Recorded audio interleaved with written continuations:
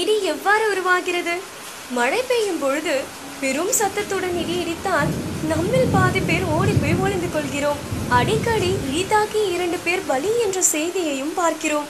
இந்த இடி எப்படி உருவாகிறது? இதை யாரெல்லாம் தாக்கும் என்பதை பற்றி விரிவாக இக்காணொளியில் பார்க்கலாம்.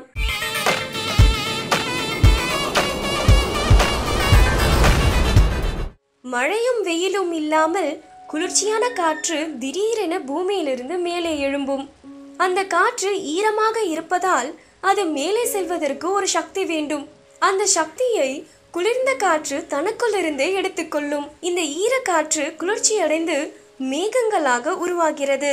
இந்த நீர்த்துளிகள் மேலே சென்று ஏற்கனவே அங்கிருக்கும் மேகங்களுடன் உராயும் பொழுது 6000 முதல் 7000 டிகிரி சென்டிகிரேட் வரை வெப்பம் உருவாகும்.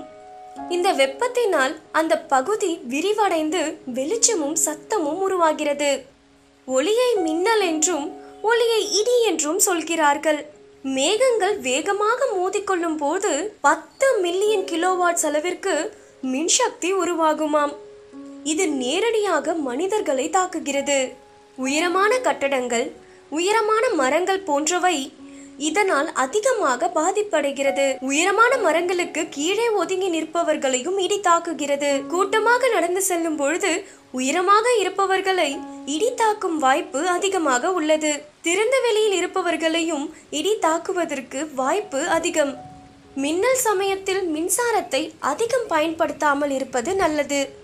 செருப்பு அணிந்து நடக்கும் பொழுது இடி தாக்கும் வாய்ப்பு குறைவு. மழை நேரங்களில் குடைப்பிடிக்கும் பொழுது அதன் பிளாஸ்டிக் கைப்பிடியை பிடிப்பதன் மூலம் இடி தாக்குவதிலிருந்து தற்காத்து கொள்ள முடியும்.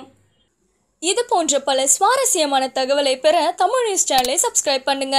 மேலும் நம்முடைய காணொளிகளை உடனுக்குடன் பெற மறக்காம பெல் பட்டனையும் கிளிக் பண்ணிடுங்க.